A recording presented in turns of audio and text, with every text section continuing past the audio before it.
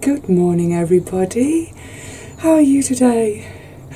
Welcome to a chilly day in London. Oh, I can see my breath. Oh my goodness. I don't know what the temperature is. All I know is it's chilly, but it's dry. So I've raced down here today to just have a little bit of outside time. Now, I say I raced down here today. That's a lie. I didn't.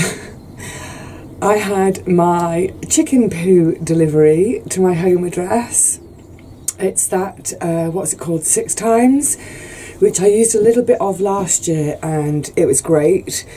So I thought, right, push the boat out. It's 15 quid a sack. So I bought myself a sack of chicken poo 6X. That's a bit of a tongue twister. And it got delivered last week sometime. I haven't managed to get down to the garden since it's delivered because we have just had lashing rain and high winds. I'll talk about that in a sec.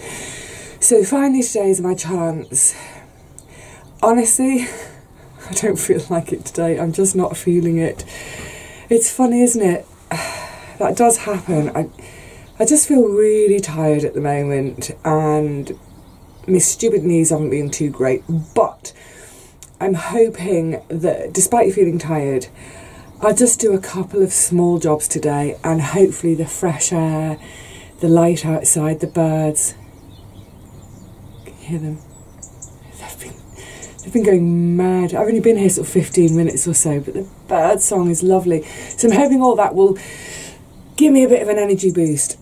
So having dragged that, I don't know how much it weighs a ton. I put it in my granny trolley because I thought, be sensible, don't carry it on your back, put it in the trolley. My 10-minute walk to the garden took about 17 minutes this morning because I kept having to stop and have a breather.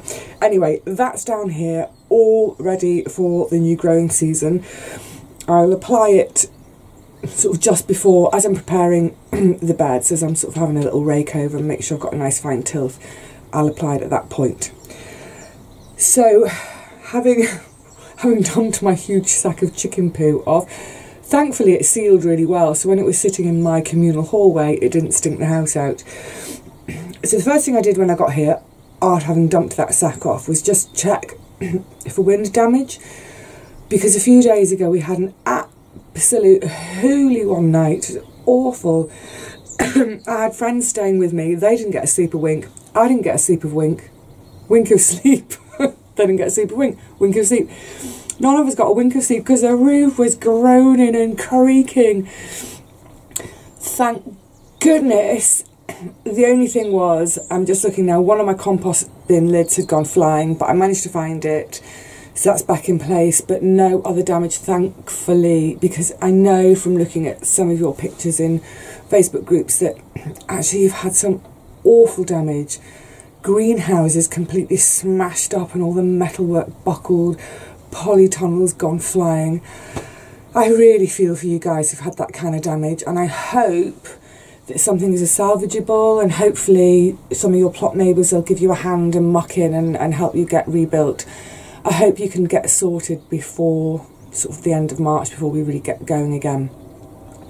So today I'm going to be planting some sweet peas. Yay! First planting of the year. I will be getting some of my veg started in about 2-3 weeks or so, but they'll be indoors, so I'll show you that when we come to it.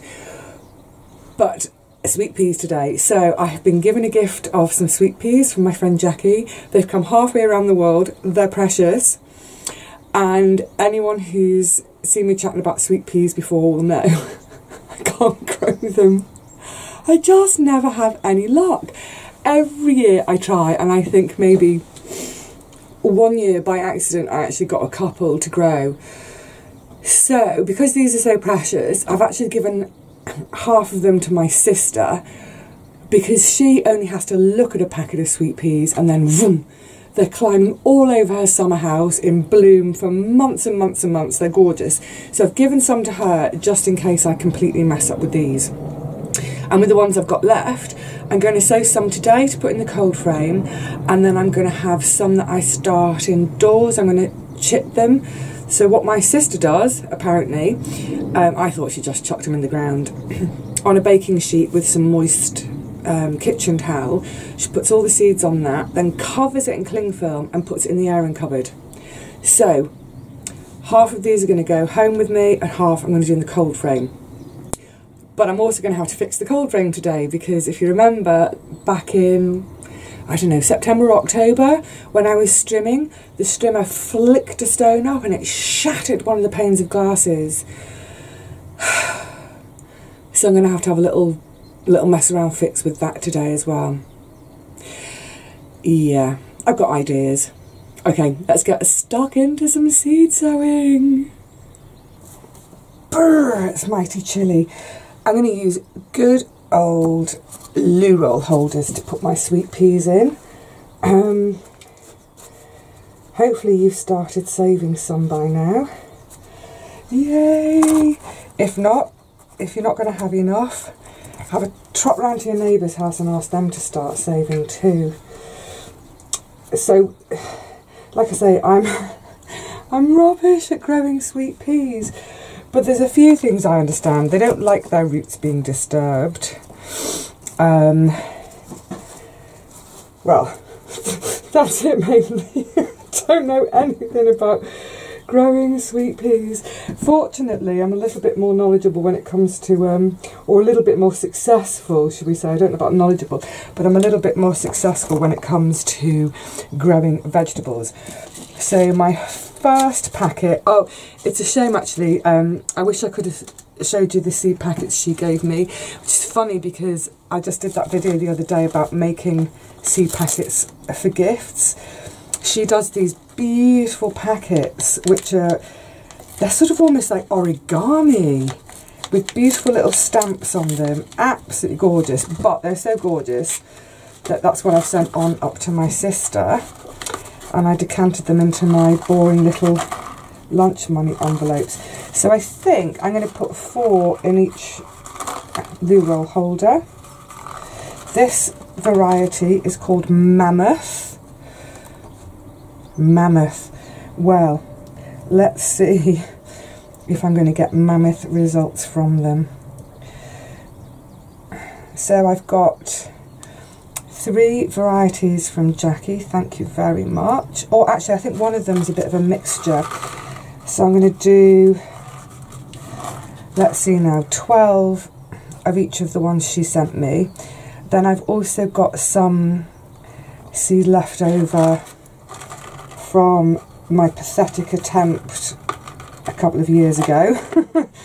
So I'll give those a go again. I haven't got quite enough loo roll pots today, so what I'm doing is I'm using the loo roll pots for the ones Jackie sent, and then I'm just going to use these little biodegradable, they're sort of just like a recycled paper pot, the idea being that the whole thing can then get planted in the soil. If you remember last year I did half of my coco de pampol in these. It's fine. By the end of the summer they pretty much completely rotted. Give those a bit of a covering, not huge. There's a vague general rule that you cover your seeds with about the depth of that seed again in compost. Some things don't like to be covered at all. So for instance, my celery and celeriac, I won't cover them at all. And importantly, don't forget as you go along, this is the sort of thing I always forget,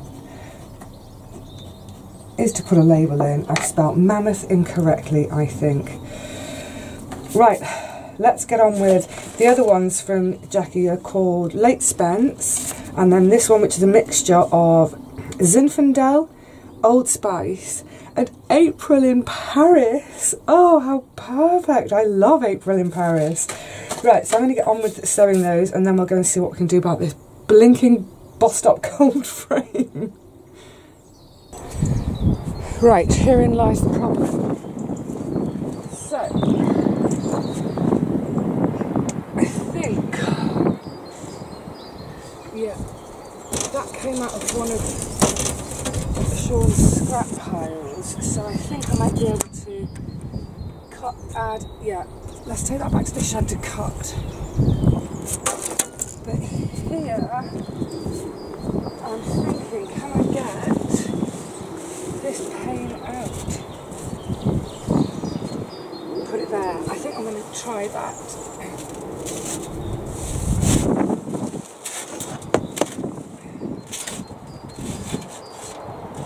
Hold on a sec. What's it caught on? I don't want to let go because it's a break. Oh, Vivi.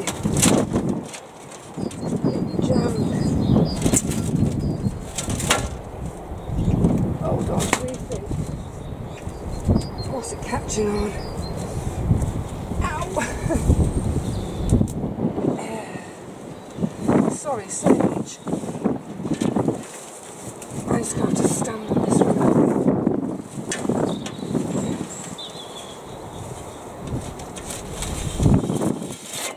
There we go. Right then. So, don't drop it, Vivi! If I can get it there.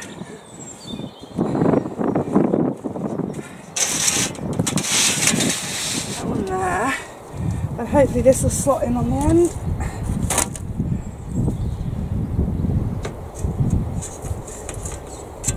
Get lined up. Okay, so at least this end is now right. This end's rather tight, so what I'll do, my thinking is, it's because this big rosemary is here, that's a bit of protection anyway, and then if I cut that piece of plastic and I probably have to stick it with a bit of duct tape and wedge it in here, that might work. Right, let's go back to this shed and cut this. Oh, let's measure it first. Have I got my pencil on my hair? So it needs to be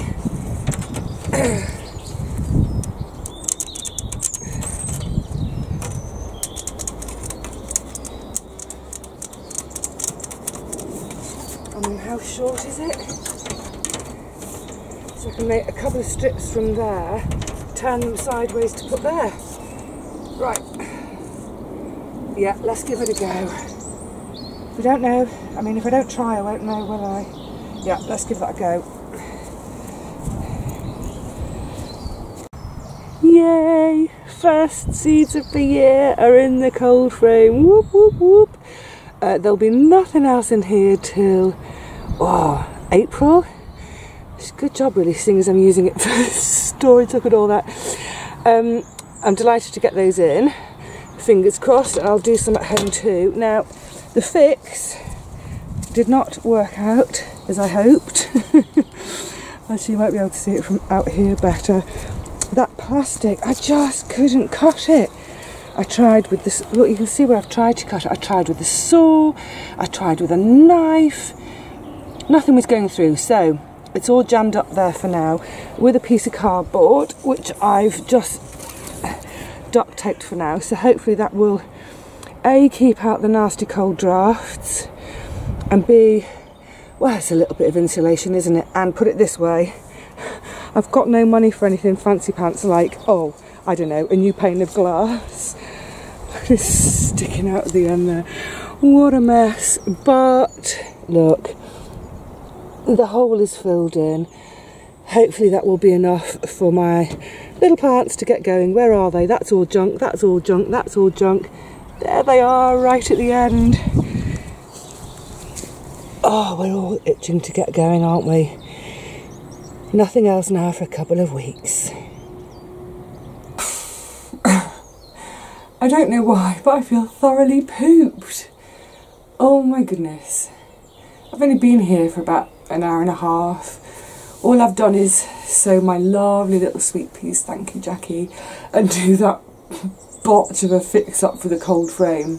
I think it'll be alright for now. Yeah, I was hoping that coming down here would kind of give me a bit of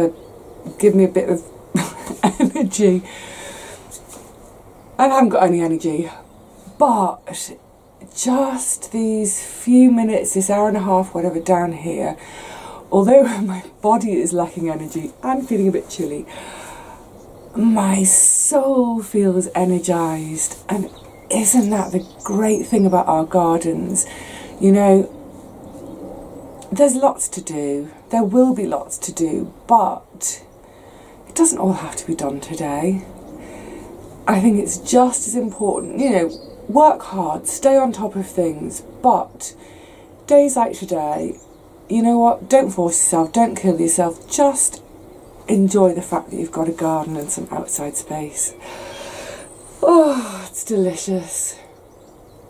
And you know, getting those first seeds in, okay, they're not vegetables, they're not going to feed me, but hopefully if they grow, I'll have them going up the teepees that I'm going to have the climbing squash on this year. So they'll bring in the pollinators, you know, it's having the flowers, it's a symbiotic relationship, isn't it? So getting those first seeds in, it feels great. I'm quite disciplined about not racing ahead too quickly. Like I say, I'll sow a couple of things in a couple of weeks, and then I won't be touching the compost for, well, another, gosh, getting on for 6-7 weeks. It'll be towards the end of March. But just getting those in today, it sort of reminds me, every time we plant a seed, we plant all our hopes and dreams too. I hope my sweet peas come up. But even if they don't, I'm optimistic for the rest of the garden. Just that act of sowing a seed, nurturing it, and then eventually eating it. What a wonderful process. What an absolutely amazing thing. And we're so lucky to have gardens because we get to sow these seeds and sow our optimism. And I can't wait for summer. Yay! Don't get ahead of yourself, Vivi. I'm really looking forward to the end of March when seed sowing begins in earnest. For now, I'm going to toddle off back home with a considerably lighter granny trolley now that 6X is out of it. But I have filled it up again because I'm taking home some of my propagators, and I've taken out half of the corn from here to get that home to carry on getting the kernels off with all the various methods everyone's suggested.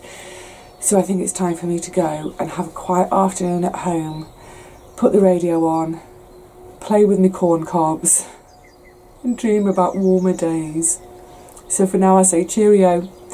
I hope you're all well and not getting too impatient about the sowing, and I know there's loads of you who are still under snow. My goodness, we've got loads of time yet. Just enjoy the bird song in the meantime. Take care everyone.